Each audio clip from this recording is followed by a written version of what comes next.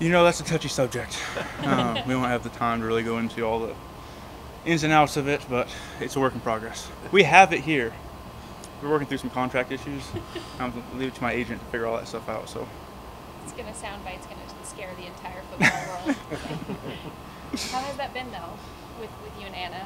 it's been fun. Yeah, it's been a fun thing for us to do this off season. Obviously now it's going on in the background. Focus being here now. Did you get tips from Matthew about being on the podcast? You know, he. I don't know if he's such a big podcaster himself. I would like to. You know, I'll give him some tips if he wants to. You know, journey into it. You know, because I obviously carry the 9 and dime weight there. You know, he's kind of. I bring him along. You know, so no, he's good. A year ago, it wasn't all smiles for you because you're in this first game, 4 games of the season. What is it like to have a healthy camp and be out there and get ready? It's huge. Obviously, I mean, it sucks being hurt. I mean, there's no being around it, not being able to do something you love. So being able to be out here, being able to be healthy through camp and just play ball. You cherish every moment that you get to step on that field with these guys. So I'm really enjoying it. You treat every opponent with the same amount of respect, but when it's a team like the Lions, when obviously you guys face in the playoffs and prime time, does that add any more to it? No, I mean, like I've touched on it so much. You know, you got every game you need to prepare the same as you would any other game. You know, I think if you're holding back anything just because it's in your head a more important game, I'd question why you're not doing that all the time. The respect is for the guys in this building, the respect in this room. I want to be out there for the guys, and those guys are out there every single week. So no matter who the opponent is, I'm out there preparing because I want to be there for, my 22, my 53, and the other 53 just happen to show up on Sunday. Cooper, noise when it's on the road, or is that place different at all? It was pretty loud last year. That was a pretty cool atmosphere. Obviously, Matthew coming back, things like that. It was a really cool environment. It was the only other game that I have. I mean, I wasn't even a part of the game. I was there though. Was the NFC Championship in 2018 down in New Orleans, where I thought that was incredibly loud. But I mean, Detroit last year was it was rocking, and I'm sure it will be again on Sunday night. So from your standpoint, when he goes to hand signals, what's kind of the challenge there? Oh, I don't know. I mean, it's just there's one way, the one modality of communication is gone, and we just have to find a way to use the other ones. So in some ways there's a heightened sense of awareness of that too, and I don't know if it's true, but I've heard like if you lose a sense, the other ones are heightened. You get one of those kind of things where it's like, hey, you can't hear now, but all the others, like, you got to be dialed in to make sure you know what you got. Puka's success last year led to a lot of life-changing opportunities for him. Did you have any advice for him on how to handle all the off-the-field things that come with being a successful NFL player? Yeah, and we talked about that a little bit just through our time in the off season.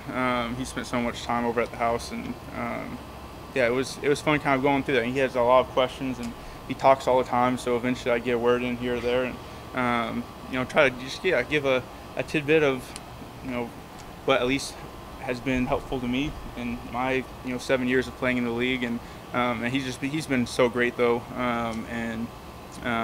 he's a special dude. So I know there's a lot of things that he's navigating and going from a 5th round pick to having the success they had so quickly, but he's done a great job of that this offseason.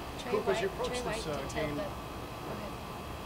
this game, you look at it as just one of 17, or the fact that it's a potential playoff opponent, the Lions, the opener, is it different? No, I think it's you treat it the same. I mean, I know there's all the implications, all the different stuff that goes on outside of this building, but like I touched on, you got to prepare the same way. You got the same attitude going into that game. So just try to treat it just like any other game you're playing. Trey White mentioned that having conversations with the receiving group here has really helped him as he's tested his rules, not only coming off the Achilles, but also his technical rules. Over your time talking with experienced corners, young corners, what are some questions maybe they've asked you in that regard specifically, and how has that helped you? Yeah, I think it is a lot about asking about, depending on the routes, what are we seeing? Are they tipping things that are allowing us to make decisions a little faster and things like that? It's all, I mean, that's at the end of the day, your decisions are made like this. One little tip, finding a slight edge here or there, that's where games are won or lost in this league. And so I think it's just trying to find those little things like, hey, is there something I could have done differently there that would have made that more difficult? And that's really the root of every question that you're asking is like, is there something I can do that makes this a harder or later decision for you? From a personal standpoint, for this season and just being a veteran, what do you kind of see as success as you like go into the season, and then also at the other end, what will make you feel like you had a success? Yeah, well, and there's always going to be the goals that you have for yourself. I mean, and every year you come into this season starts, every team's goal is to win a world title, and that's just what it is. Now, how you want to measure success, I mean, that I think goes to individuals around this league. What success is, I think guys play for a lot of different reasons. Some guys play to make the Hall of Fame. Some guys play for the next contract. Some guys play just truly because they love the game. And, for me, I think, I measure success a lot of how my mentality was when I look back on the year. Was I fearful stepping on the field? Did I allow myself to play freely? Did I allow all the work I'm doing during the week to just let that go on Sunday and play without any regrets of whatever's going to happen? I think the worst thing is looking back and saying, man, I was hesitant here. I wish I'd just gone for it. Because the worst thing that can happen is, it doesn't work. And, so for me, it's about having that mentality of attacking, playing, from a sense of I've already won. And, playing from that sense and not saying I'm not fearing failure, I'm attacking the opportunity to go win. And so that's how I kind of measure success. And, everyone has their own thing, though. Cooper, when we've talked to Puka in the past, he's mentioned that he still doesn't feel like he's reached the level of success that he should, in part because of the standard you set for the entire rookie season you had in 2021. Beyond just, obviously, the work that you guys did this summer, working out together, how else are you seeing him basically try to reach that standard that he's going for? Yeah, I think what he's speaking about, and because everyone wants to reference back to 2021, but I think when you talk to Puka and he looks back on his year, it's looking at plays and saying, man, I just know how much better I can be in that play, how much better I can do, and on this route, on this run way, whatever it is, I can be so much better. And so I think for him, that's like the standard is seeing that and now being able to improve it and go out and do it, And so I think that for him, that's been his focus, and he's done such a great job of being out here and being intentional about those things that maybe were things like last year. He's like, man, I just wasn't on my P's and Q's on this route or on this concept, and he's just done such a better job this year of understanding the intent and just his energy going in and out of plays, and I think that's where his focus has been. Have you stayed in touch with Jared through the years and recently at all? Or? Yeah, we've talked back and forth here or there. I think I owe him a dinner actually when he's back in town. So yeah, we've stayed in touch, and obviously, I mean, we went through so much together, and you spend so much time with these guys that in this building. Those will always be lifelong friends. Whether you're talking to them all the time or not, that's going to be something. I'm always going to be a friend of Jared's. Kupp, what is success? You talk about sorry, you go. Sorry. Kupp, with the success that Kyron and Puka had, how do you foresee that opening things up for you? Yeah, well, I mean, I think this offense, I think, really works best when you've got multiple guys all around that can make plays. Obviously, it becomes tough when a defense can play one guy and, assign two guys over there and everyone else has one-on-ones. And, I think we present something offensively that makes it really hard to do that. So the more we can take advantage of those matchups, I think the better we'll be. As you go into a second season with Mike LaFleur, getting to know him a little bit better and also how he works with players, what can you tell us about him that maybe you wouldn't know from the outside looking in? Yeah, so Mike loves to cook. He's a real big fan of cooking. He loves his fine cheeses. He's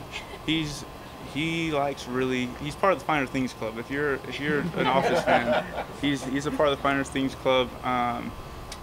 He only buys really expensive shrimp and fish. He really likes the Wagyu. He has his fancy grilling gloves that he wears. He's really proud of. But to be fair, he does a really good job of it. It's not one of those things that he just buys the stuff and then it's just charring everything, or he does a good job of down the line. I could see him opening a restaurant. I've been over to his house, eaten some of his food. I could see him opening a restaurant down the line. So keep an eye out for LaFleur Steakhouse opening up. Whenever he wants to be done coaching. It's a really good metaphor. Yeah. Has that rubbed off on you at all? The finer things? the finer things? No. I will say we made the mistake of getting our boys a few really one time we trying, I can't remember what the special occasion or something, we got some really nice food just to try at the house, and my middle child would only eat the like really expensive stuff. You know, we had the New York steak for them, and then we had the Wagyu, and he would only eat the Wagyu. You know, we had the little shrimp sashimi. He only had the shrimp sashimi with the caviar on top. You know, like it was. Yeah, no, we messed him up. So he's good luck. Good luck to him. But it hasn't rubbed on me too much. We're pretty simple. We're pretty simple people. He's a tier above, I'd say. And you talk about this being just another game for you, but it's week 1, game 1. You've done it plenty of times. Are the nerves still there, and how do you control them, or is it really just excitement getting ready for a season? Yeah, I think it is excitement, and there's always an element. I've been nervous for every game I've played since we're kids, since Pop Warner football. It's those same butterflies, and you love that. You love that feeling. Then once the game starts, it starts, and you're playing. There's always going to be those nerves and things like that, but I think most guys in this league, I mean, Sean gets out there and he's feeling the butterflies, you know. So it's something about the guys that play this game that, you know, that's just kind of a part of it. And once the game starts, so you're just going to go out there and play. When was the last time you felt this healthy entering a season? What kind of confidence does that just give you for yourself and for the team? Yeah, I know it has been a while, and it does. I feeling good. Just being able to go do what you want to do. I think being able to mentally see something, but not have your body respond and do what you want it to do.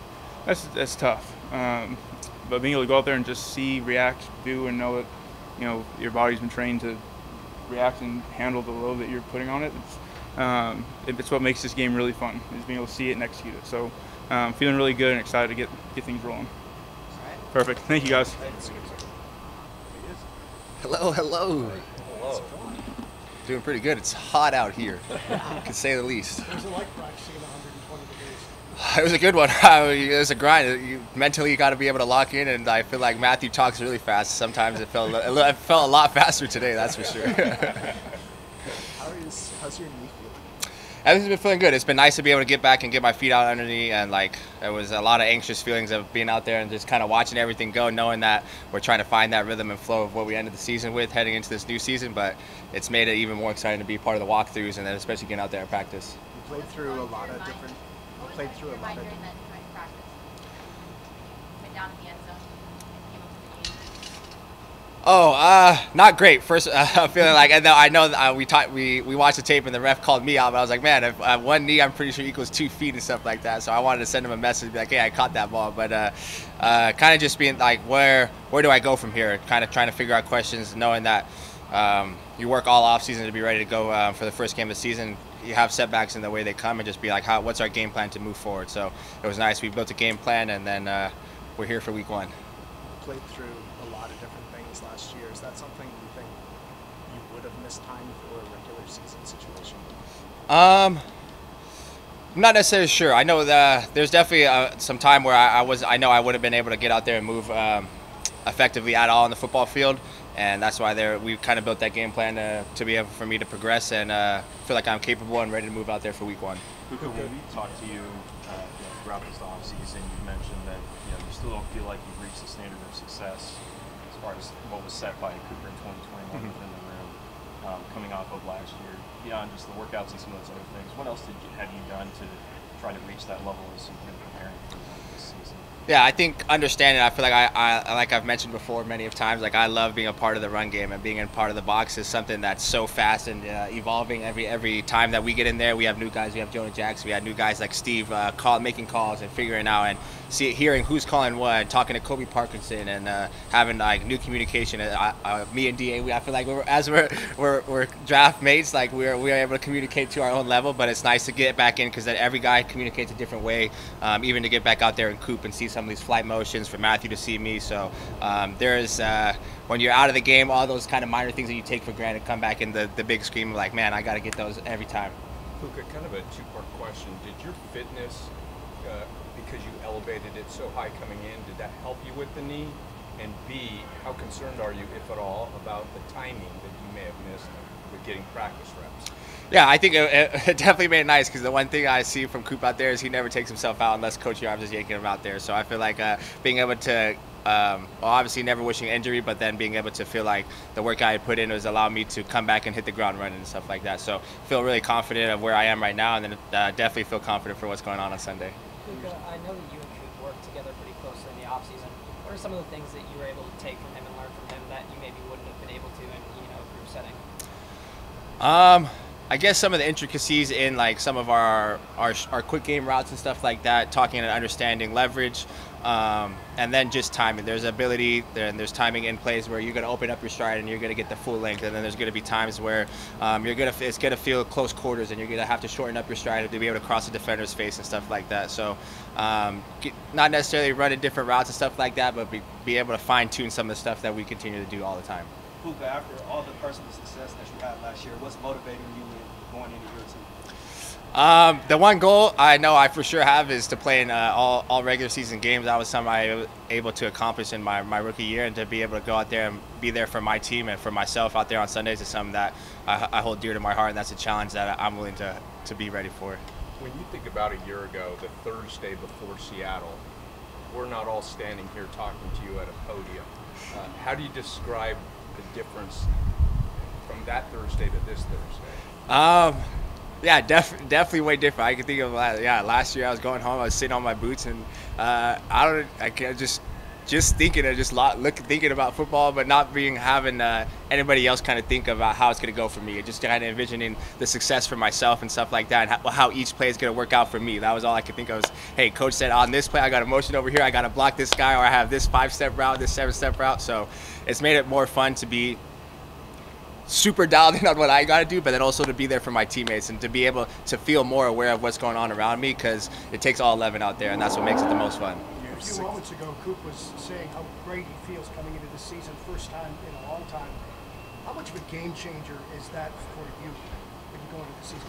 I think it's a game changer for the Rams, just because everybody knows what Cooper Kupp's capable of, and to be able to see it firsthand and to watch and be like, hey, I'm trying to hold myself to this standard as well, has made it so fun. Because just like we kind of talked about earlier, like I feel like I had success, but the standard has not been reached yet, because he's continued to push it every day. We're in a new season, and he understands you got to rebuild yourself to come out for the new season ahead of you, and there's nobody I feel like does it better than Cooper Kupp. So everybody's ready to see number 10 out there on the field, and we are too.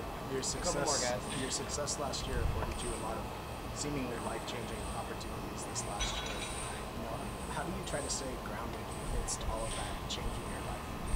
I think my mom is my number one help for that. She's my number one fan, but also one of the people who knows me the best. So even in all the media stuff that I get to do, she'll tell if I'm slipping up on something, and she'll call me and say, hey, what are you thinking about on this stuff? But my family is the people I rely on the most, the people that I get to talk to the most, and know me in and out, and they can call me some mean names, and it won't digest the way it would from somebody else. Unless it was maybe from Kupp.